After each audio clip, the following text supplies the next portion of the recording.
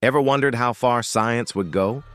In the 1950s, Soviet scientist Vladimir Demikov embarked on a series of truly unsettling experiments. His goal? To push the boundaries of transplant surgery.